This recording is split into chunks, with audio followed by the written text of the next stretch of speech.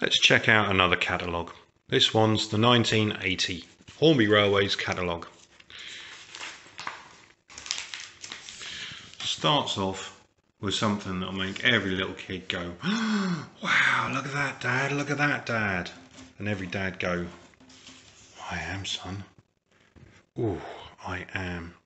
Look at that. I mean, that's really good. That's making use of loads and loads of Hornby buildings, track, trains, etc. and scenic accessories. Looks really, really good. Really good.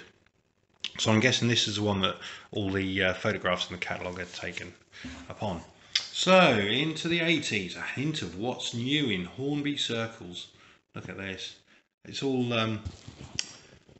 quite flash looking, very sort of like Star Warsy kind of thing. Now, interestingly, whoever does the photographs, or did the photographs should I say, for these catalogues, has tried something new this time. This time they're using their new fisheye lens. Absolutely pointless. The pictures look rubbish, but here we go. It's something new. So how are we looking? Hornby train sets, probably the finest start you can give. Each set is ready to run, excellent value, and give hours of pleasure to you. Sorry, to young and old.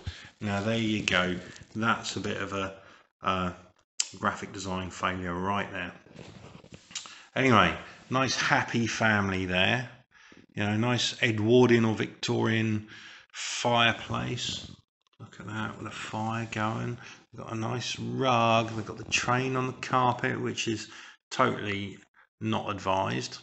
In fact, that also reminds me of my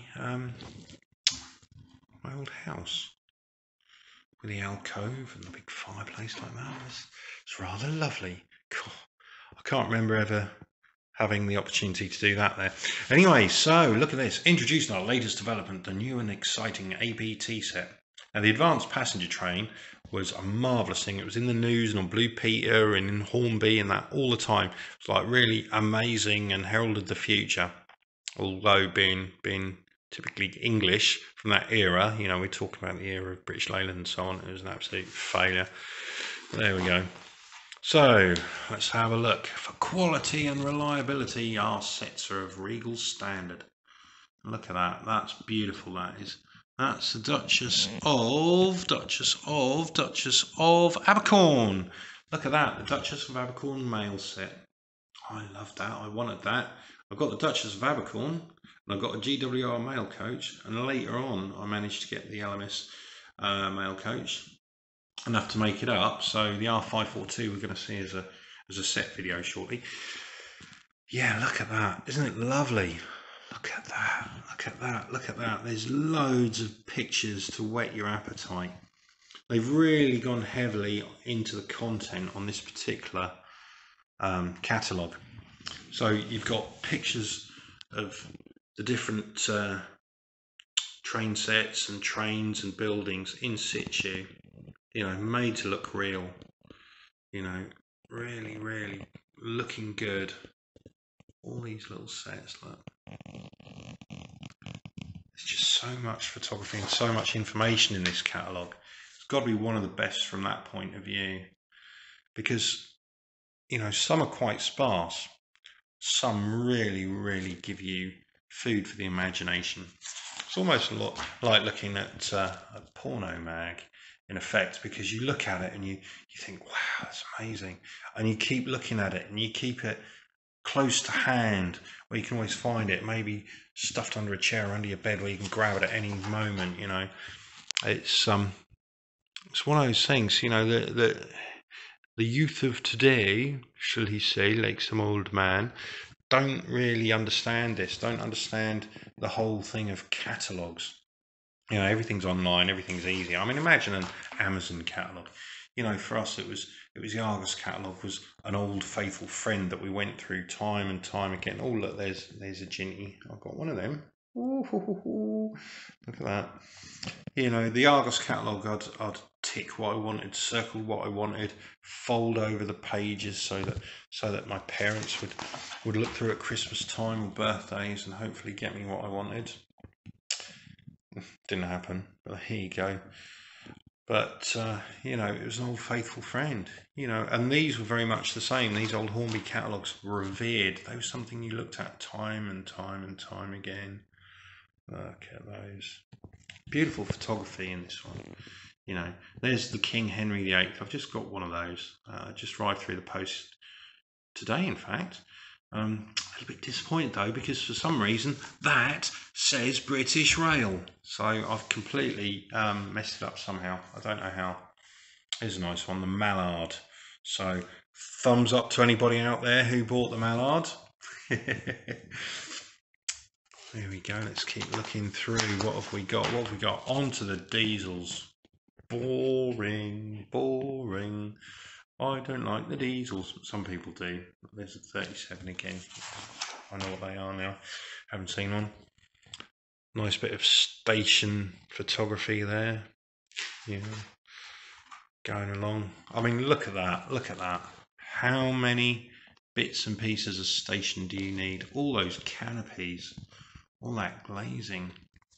Yeah, I mean, that's marvellous. Marvellous. But how about a bit of fine detailing and authentic paint?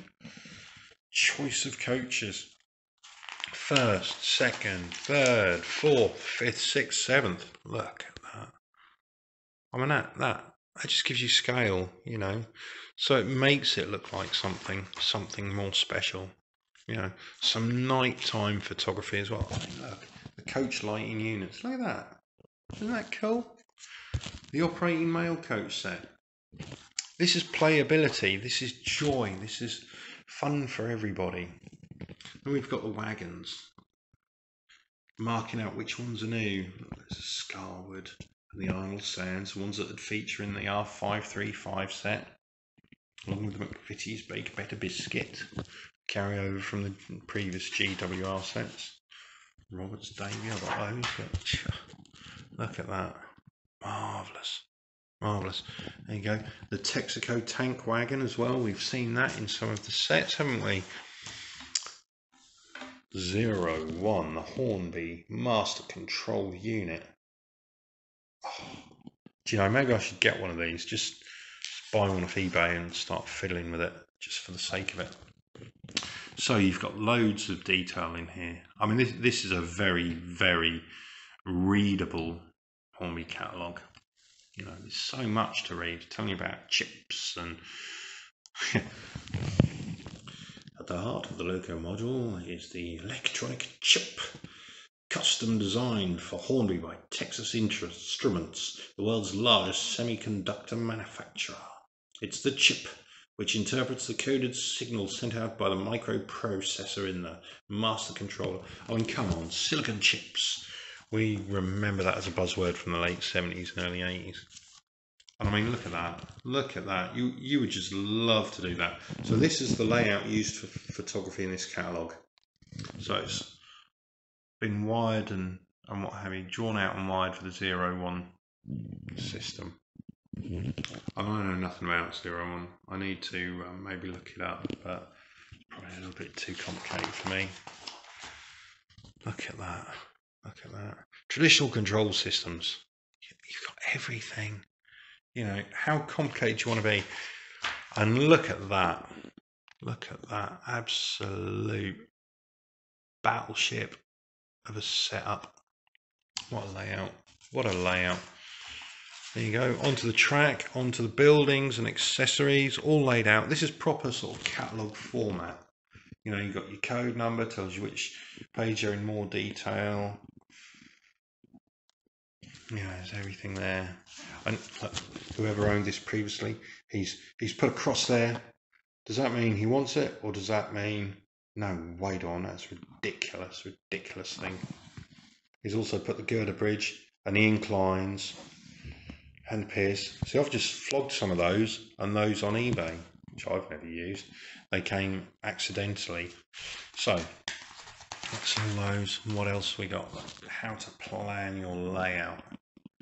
Yeah, nothing about software in there. It's all stencils and drawing, which I've done in the past. And how to lay the foundations. I mean, this is a marvelous, marvelous catalogue. Just tells you how to do everything. you know, it's a proper DIY thing. It's really good. How to cut track, you know, laying out geography, landscapes and operating theatres. Features, not theatres. Theatres, not theatres. Whatever. So there you go. That's them building the actual track for the photography. How to feed in the power, comparing it between 0-1 and the more conventional. And then creating your stations with the station sets. Okay. Marvellous. There you go, there's those big old stations again. Everything in here. Oh, it's really one of those ones that you would just spend hours and hours and hours reading, because there's everything in there. It even tells you about the different types of signals and gantries and so on. So that is the 1980 catalogue from Hornby. And there you go, there's your fisheye on the front.